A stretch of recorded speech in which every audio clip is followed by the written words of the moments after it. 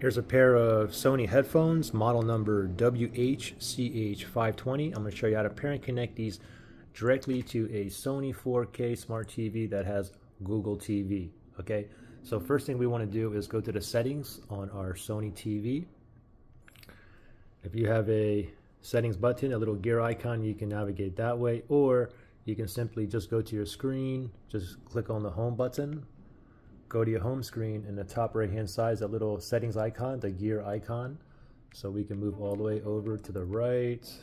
Okay, so we're going to move over to the gear icon, move over to the right. And then it's highlighted, the little gear icons, the settings, going to click on OK on the remote.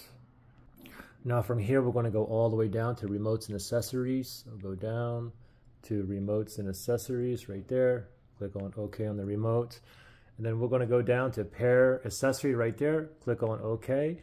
And now it's searching for devices that are in pairing mode that's near me. So now we got to put these into pairing mode. If we look on one of the ear cups here, we have 3 buttons here.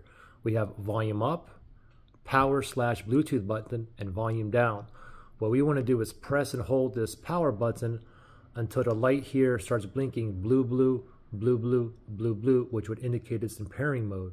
Okay, so we'll do it together. Power button here is in the middle. Press and hold, ready, set, go. Press and hold. Just keep holding till it blinks blue, blue.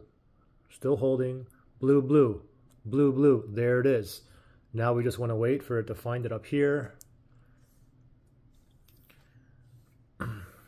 Give it a second here. If it takes too long, then you can always just click on the back button on the remote and then pair accessory again so we can scan again. All right, I mean, it's still in pairing mode here, but anyway, found it right there.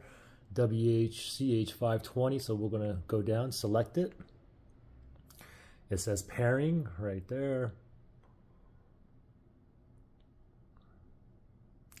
And we should get a Bluetooth request right there. Bluetooth pairing request. Make sure pair is highlighted. Click on OK on the remote. It said paired. Switch audio to the CH520.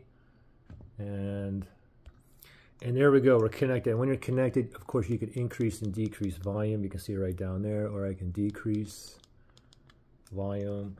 Now, so we're connected, ready to go. Now, if you had issues where you couldn't connect or you had problems pairing, you can always reset these as well. If you need to do that, look in the link in the description below, all right?